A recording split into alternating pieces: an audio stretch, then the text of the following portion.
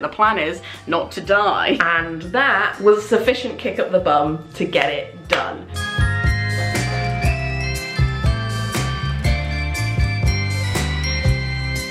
Have you ever looked out the window and thought, doesn't look like it's going very well out there?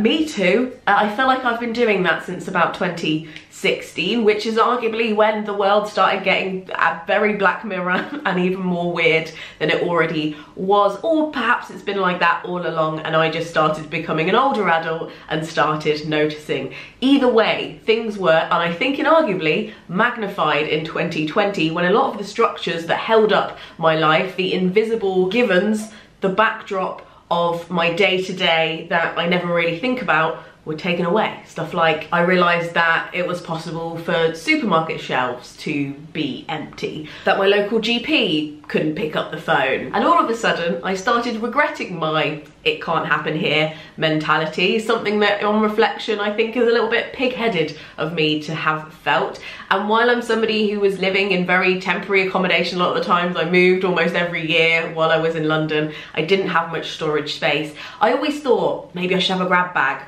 A grab bag is kind of an emergency bag that you'd grab when you know you have to leave your home unexpectedly, and it's supposed to like prepare you for the outside world. A little bit tinfoil hatty to some people, maybe a little bit preppy, but in the cold harsh light of 2022, I've started seriously considering putting one together. Maybe because one day in the future it will become useful, or maybe just so when I have those cold sweat imaginary scenarios running through my head at 2 AM, I have already in my logical, calm, awake brain thought through all of those scenarios and can talk my panicky, sleep-deprived self through the motions. First, I went to my well-trodden well of wisdom, my Gumption Club, the patrons that make this channel possible, and I asked them, do you have a grab bag? And perhaps relevant, where are you from? Now, I got responses from people all over the world from lots of different countries, climates and situations, and some of the trends that I started to notice were perhaps obvious and some of them a little bit more unexpected. Now, perhaps predictably the pattern was people in the UK tended to, not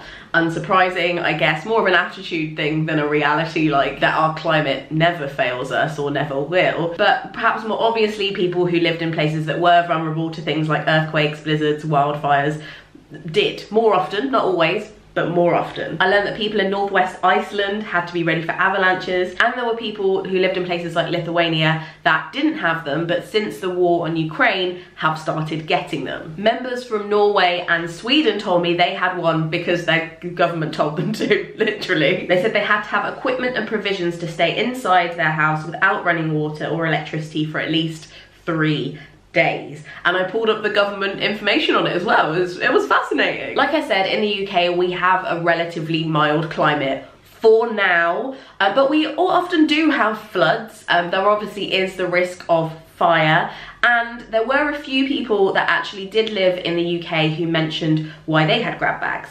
A few exceptions were people who lived in areas in London that had previously had pretty bad riots, and also people who had previously lived in rural areas, even if they didn't now, were just more prepared in general. They were used to not having everything within a 10-minute walk of them. A few people shared what they had in their grab bags, which was really fascinating for my nosy what's in your bag brain, if nothing else. But I sorted those into 3 categories. People who had hospital grab bags for medical emergencies. Those were less first aid kits and compasses and more clean undies, something to read, toothbrush, nice pajamas. Particularly for people who had sick or elderly relatives or people with underlying health conditions, that makes sense. And also the mums. The mums, of course, were the most prepared. One said they kind of had something like a grab bag with them at all times, full of nappies and snacks. The second category was unexpected situations that aren't emergencies. So people often had a small bag in their house that had their essential pills and potions, plasters, hand gel, wipes, power bank, that kind of thing, but nothing that would actually count as like a survival tool. And then the third category were people that had real emergency kits. I'm talking distilled water, sleeping bags, wind-up radios. One person who lived in Hong Kong had a quarantine grab bag specifically for that, because they said that during COVID there was a real possibility that if you're in close contact, you would have to be taken to a government quarantine for 21 days. I was a contact of a contact and I had to go in for 3 days, so I have a plastic box with bedding, towels, cutlery, mugs, tea bags, snacks, crafts, and a couple of books. I was also interested in why people didn't have grab bags. Of course, I don't have one, and I could probably work out the reasons why I don't, but it was interesting to hear from other people. There were a lot of things around expense in general which makes sense, keeping them up to date with expiry, and also just the worry of admin around it, making sure you're on top of keeping those things fresh. And then lastly, just this kind of like subconscious denial about it. I thought this comment was really, really interesting. It's like a subconscious thing.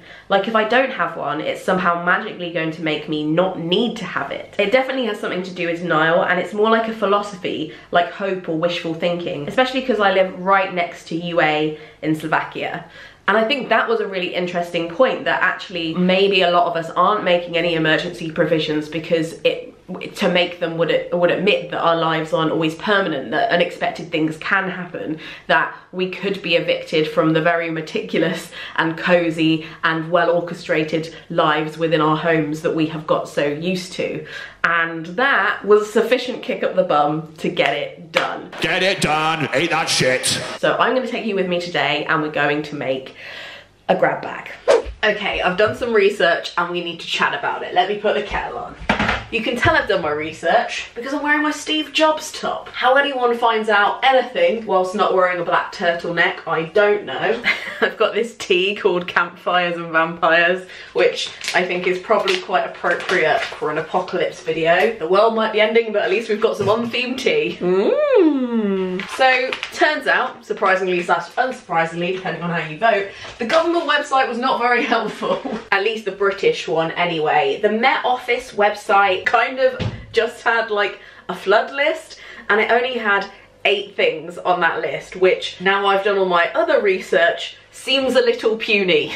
Shots fired in the Met Office, who is next? No one is safe from Lena's wrath. But I did go on other people's government websites, and those were much more helpful. British Columbia, shout out to you. Canadians know what's up, I guess. Sweden, Norway, parts of the US, all very useful lists. I also looked at the Red Cross list, and also this website who does like industrial NHS and army grade style emergency stuff. I may have even ordered some things from their website because but they're called EVAQ8, and they have like a whole emergency plan that you can build as well as like a kit list, and they sell ready-made grab bags, which I'm a self-made woman, I'm gonna make it myself, but it's good to know that if I did want to splash some cash, I could just buy a ready-made grab bag. What a weird thing to put on a Christmas list, but I am tempted. Anyway, there were also some instructional videos on YouTube, some weirder than others. The bug out community on YouTube is, I fear, veering into the right-wing prepper Trump vicinity. So after a little bit of time hanging out there, I thought, these aren't my people, I'm going back to the Red Cross. But I did want to chat you through 4 interesting things I learned while researching. Because I'll be honest, when I entered the research phase of this video, I was like, I mean, I'm gonna be able to guess most of the stuff on the list. I know what my essentials are. I've been to a festival, but no, there was actually loads that had never occurred to me. Also, for those of you worried about me in the last video, not to flex, but Lena's going to Sainsbury's today. Anyway, back to emergency planning. Lights. Now, I thought the kind of most reliable thing would be candles. Like, that's what you see in films. People always have candles on them in emergency. It's a thing. However, no, many people pointed out that candles are bad because if there's a gas leak, which there might be in an emergency, candles, to put it lightly, will probably seal your fate. Also, if you are going to get a torch, apparently LED ones are preferable, and also the type of battery you get is important. An alkaline battery only lasts 5 years, so if you're putting it in your bug bag, your grab bag, you need to replace it every 5 years. Seems a little bit wasteful, but if you get lithium batteries, they'll perform even when they're stored over like a 10-year or more period. What? And also, somebody made the point that if you're going to do a thorough prep bag, having a head torch as well as a handheld torch is really, really useful, because in an emergency you're probably going to be active and trying to do things or build things or sort things out or rescue people, so you might need your hands free. Another thing I didn't think about was respirator masks. Like, obviously the pandemic was kind of an emergency and we all needed and still need sometimes masks. However, I didn't really think about putting it in my emergency bag, but a really good point, and actually something that happened near somewhere I used to live, is that there can be like emergencies like explosions, especially from factories and things. There was a point in an old neighbourhood I used to live in where we were told not to go outside for 12 hours because a factory had blown up and there was loads of like dodgy shit in the air. So ideally you need an FFP3 or an N99 or an FFP2 mask, or like maybe a few if you want to save the people that you live with, I guess. As one of my sources very well pointed out, you can survive for several days without water, several weeks without food, but you can only survive a few minutes without air. So maybe the most important thing in the grab bag, which is something I didn't even think about putting in at the beginning of this project. Now, when I was looking at these kind of emergency websites where you can buy stuff, I realised there was quite a few USB chargers, like power banks for your phone, which is an obvious thing. Like, I carry those around with me when I'm going out for more than 5 hours. Like, that's not a thing. However, I noticed that quite a lot of them were USB chargers that you actually put AA batteries in the back of. You don't like charge them from a mains. And I was like, why is that? That's like seems annoying. But then I realized actually if it's not just your house that's in an emergency, but your whole street or your whole town,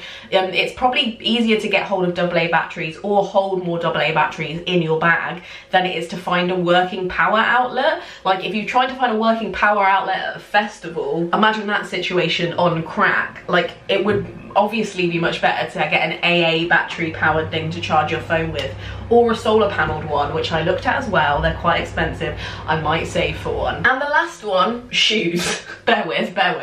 I didn't really think about packing shoes because I thought in an emergency I'll obviously be wearing my shoes. However, if you have to evacuate from somewhere really, really fast, be honest with yourself, do you keep your sturdiest, most reliable, most apocalypse proof shoes by the door, or do you keep your flimsy trainers or your flip-flops by the door? Because the second one's me, and in an emergency I don't know if I'm gonna dig out my old hiking boots. Like, that might not be the priority in my scatty panicking brain. So actually I've decided I am gonna put my old walking boots and some extra shoelaces in my pack, because imagine evacuating your house and then realizing you're just in your socks. Not funny, devastating. Funny. No, let's avoid it. Research done, we're on to the gathering segment of this project. Let's go. So before I went out and spent any money, I wanted to have a little haul from around the house to see what I could find, and I'm quite impressed. This is quite a lot here. I've got my old walking boots, a mirror for signalling for help, and lots of other things that I'm going to chat you through. However, first I had to show you the toilet paper that I'm putting in, because to be frank, no wiped bums during an apocalypse is not a phrase I want to have to use. So let's talk for a second about Who Gives a Crap. Let's roll. You are about to see a whole box of Who Gives a Crap toilet paper fly past your eyes while I chat to you about them. I have been a customer of Who Gives a Crap, giving them my own money for about 5 years, and you've probably heard me chat about them on the channel before because I honestly rave about them all the time.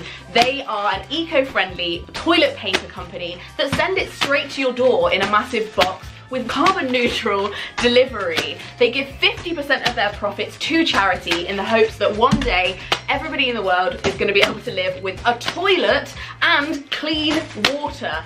It's the bare min, guys, it's the bare min. They're B Corp certified. They actually do give a crap about the world. They wrap their toilet paper in this beautiful packaging. I've actually wrapped presents in this stuff and given it to people for their birthdays, no shame. I've also sent people boxes of this stuff as housewarming presents, bum warming presents, you name it. I was so bored during lockdown that I decided to test their claim that their toilet paper is actually longer than everybody else's and therefore really good value. And it's true. Look at these pictures. I did the research. They're right. It's 23p per 100 sheets, which if you do your maths is actually a bloody bargain. If you would like to try a box for yourself, you can get the code in the description. Lena Norms, £5 off a box. What is not to like? Thank you so much to Who Gives a Crap for sponsoring this video and giving me great toilet paper on my bum for 5 whole years. I guess it's getting serious. So now we have given a crap, it's time to go out and see what else I can add to this pile and put in my emergency kit. So I have got everything that I want to put in my grab bag so far on this table, and I'm going to chat you through everything that I have so far, and then we're going to pack it together. Okay, are you ready? So I have some quick dry synthetic leggings that are really, really warm.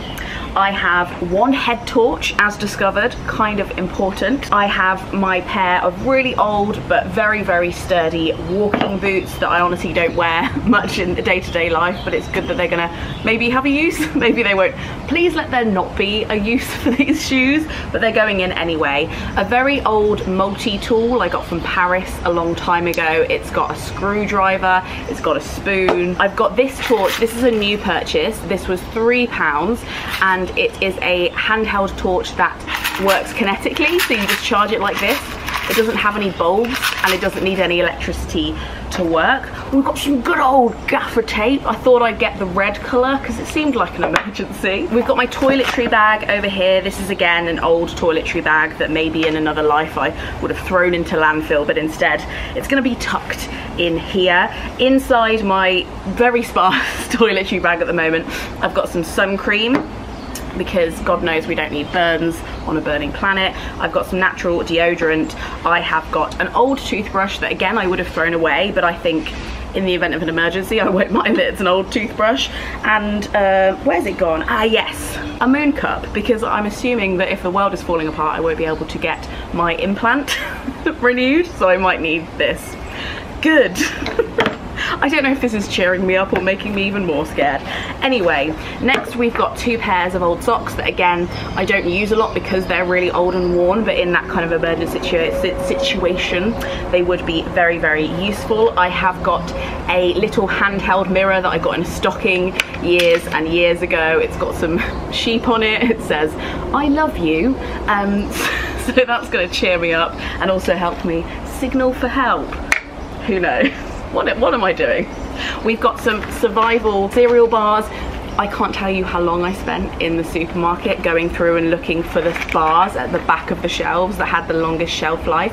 The longest shelf life I could find was 2024, but if you can find better than that, I'll be very, very impressed. We've got a first aid kit that has loads of stuff in it that again I got online. It's a bit shoddy that I don't actually own a first aid kit, so this will also act as my house first aid kit, and I'll go into it if I need it in real life as well. And I also bought 2 foil blankets. These were only £2 each. They could potentially save your life, and I got 2 because I thought I'd quite like to save Craig's life as well. Just thinking of him, just thinking of him. I find that he'll be useful. He's 6'4". he could come in handy, who knows. Who gives a crap? We know why they're here, love it. Gonna wipe my bum in the apocalypse, and I'm gonna need some rubbish bags so I don't litter while I do that. So these are just some old plastic bags that the supermarket gave me that I did not want or ask for, but they live on in here. These are my 2 purchases from Boots. You can get these from any Boots. Who knew? I've got some rehydration tablets that, like, if you become really dehydrated, you pop them in, they make you feel better, and also some water purification tablets. Try and say that 3 times fast, so that you don't need to carry loads and loads of water with you. You can gather water on the way. On the way to where is the question, you know? Higher ground, safer lands. Amarillo. But yeah, you can pop these in any water that you can find and it will make it pure and safe to drink. That's reassuring. I also have a very old beaten up water bottle that I will be grateful for. It's not one that I use every day, so happy to have it in there. This is my very exciting, possibly the most expensive thing that I got for this, but I also think that I might use it when I'm camping this year. Oh, the sun is blinding me. Not yet. I haven't got time to be raptured. Jeez. This is a combination of 2 bits of advice I had. One was to have one of these, this solar shower thing, but also a water bladder of some kind so you can carry huge amounts of water. So this is a solar shower that also like doubles as a water bladder. So it's pretty huge. It's got a stopper here. You fold it up, and the idea is you put this in the sun, you fill it with water, you put it in the sun, and it will heat to various different temperatures. You can hang it from a tree or somewhere high up, and you can have a little shower with it. How exciting. But yeah, if I just needed to carry water in general, then it would be useful for that as well, which is why I got it. And quite honestly, I'm going to Latitude Festival this year, and I've heard about the shower queues. So it may not take an apocalypse for me to use that. I might just use that in my everyday life. Over here we've got a lighter. I just had one of these around the house. That's fine, we'll put that in. Again, we learned maybe matches aren't the best idea, or candles. This again is another multi-tool that I found online that looks really, really useful. It's kind of like a credit card, and it has a little saw on the end. What else has it got on it? A can opener, a knife edge, a screwdriver, a ruler, a cap opener, a 4-position wrench, a butterfly wrench, a saw blade, a direction ancillary indication. Oh, like a compass. Okay, I get it. A 2-position wrench and a lanyard hole for putting on your key ring. Good. Don't even know what half of those are for. Really hope I'm never in a situation where I have to find out. I've got a power bank. I found one actually in Boots for £6.50 that I'm going to charge up. So that's good for phone charging. What else have we got? Ah yes, passport. I had to choose between the 2 passports because I'm one of those wankers that does have 2. But I thought, as I'm probably going to be landlocked, the UK one will probably be the most useful. I also got one of these watertight bags that keep things safe and watertight, so I'm going to be putting my passport in there. Any other documents I can think of, but at the moment, to be honest, I can't really think of any. Then I also have a notepad and paper. It occurred to me that I actually have a couple of, and I know that a lot of you do as well, come on, admit it, unused diaries that have specific dates on them, so you can't like reuse them for the next year or whatever. I got to the January the 21st and then I stopped using it. So I've popped this in here because it doesn't have any other use in my day-to-day life, but it's pretty sturdy and I didn't want to get rid of it. And I've popped in a very sturdy biro as well. I did almost put an ink pen in because that's most of the pens that I use, but then I thought biro, actually waterproof, doesn't smudge, probably better in emergency situations. I also have a tiny little sewing kit, so cute. I just had this in the house anyway, to be honest, because what can I say? I used to be a brownie guide, unprepared, so that's going in there. Hand sanitizer, because God knows I have some spares of these since 2020. And then 2 wild cards that weren't on any of the lists, but I thought might be useful. Is one, a pack of playing cards, because they're universal. People use them in loads of different, like whatever language you speak, you can use them. They're distracting, and who knows where I'll be hiding and if I'll be bored. And then also, just for the sake of hope, for the sake of gosh darn sickly optimism, I'm packing a book of poems. Poems for love. If the shit hits the fan, who doesn't want a bit of Walt Whitman in their life? So I'm popping that in there as well, in good faith. And then it's all going in this very exciting rucksack I got secondhand from a charity shop. It was £6.99, and it seems pretty new actually, so that's exciting. It's only 24 litres I think, and the recommended was 40 litres, but look, I'm beginning here, I'm not perfect. It's more than I had yesterday.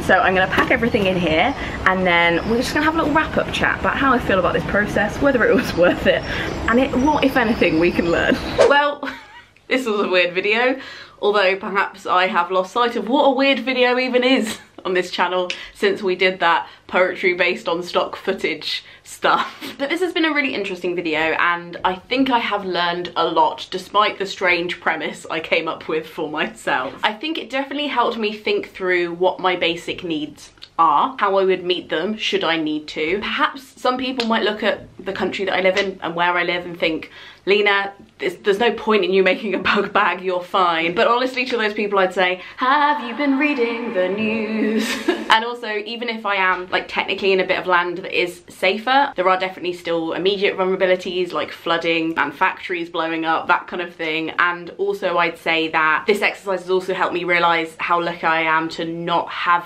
had to think about this before, and how few of my basic needs I can fit in a little rucksack like this, and how many of my basic needs are linked to everybody else's. I've been reading this book. You knew that line was coming at some point. You thought you were going to get away with the end of this video without getting a book recommendation? I don't think so.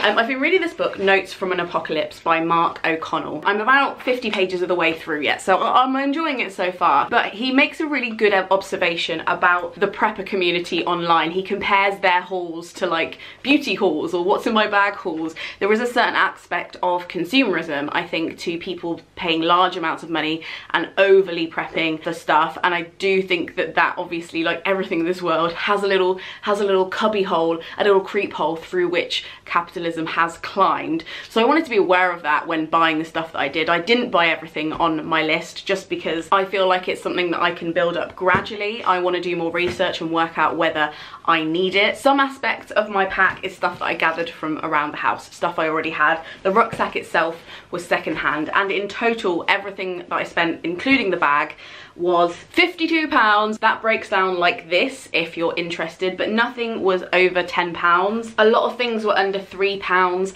and while that's not really what I planned to spend, I suppose quite a few of those bits I know that I will use during the at least 2, if not 3 camping trips I have planned this year. And if you're interested in making a grab bag like mine, you wouldn't have to do it for a video deadline. You could do it over several months and just collect things as you go. So in that ways, I don't think that the cost was too bad. What I was a bit sad about was how many things weren't available not wrapped in plastic packaging, which feels a little bit redundant when the whole point of this is around ecological collapse. So that was a frustrating thing as a customer, but at the same time I feel a little bit about some of the stuff in this pack in the way I feel about PPE and stuff used during healthcare and the pandemic when it comes to plastic and saving actual human lives. I'm not so worried about that plastic use versus wrapping our food in plastic, embedding unnecessary plastic into our clothes, that kind of thing. But I wanted to leave you with 2 little thoughts from this very interesting book. Mark O'Connell is quite critical of some of the areas of particularly American prepper culture, and he observes that they are uniformly obsessed with purifying their lives of dependence on others, which again I find really chilling. And when I think about prepping, preparing, having a grab bag as a community, I wonder how that looks. How do we extrapolate the symbolic stuff in this bag and make it something more community-wide, so it's not up to everybody to have a bloody rucksack under their stairs. And then the other part that really interested me was, he said, to be a prepper was to do everything one could do to avoid being one of the sufferers oneself, while contributing nothing to the prevention or the alleviation of suffering in others. And again, I think that's a reminder that if we are to prep a personal bag like this for our house, we can't do that without also thinking about preventative measures, more community measures, things that will stop me ever having to potentially use this. In the same way that if you get life insurance, you don't get particularly excited to be the wrong word if you got a really good deal on a life insurance package, because the plan is to never have to use it. The plan is not to die. The feeling of making this grab bag filled me with a similar kind of like, huh, well, I guess that's a bit of a weight off my mind, but it isn't something that excites me, nor should it, I don't think. Do you have a grab bag at home? I would be fascinated to know, and especially what country you're in, what situation you're in, and what inspired you to build one if you do have one. If you don't have one, I want to know why as well. I'm incredibly nosy. Thank you so much to Who Gives a Crap for sponsoring this video. Toilet paper is something that I will need in times of calm and times of emergency, and their model for working is a small part of a big solution of us all moving towards more conscious ways of buying and respecting the companies that respect us. This video has been part of a series on my channel called Positive Panic. Would you like to watch some more? They're cheerful, I promise. They're right here. This video has been made possible by the Gumption Club, who tip me per video so I can keep giving out these freaking videos for free. So thank you so much to them. If you're interested in joining the Gumption Club, it's below. Frog Snog out.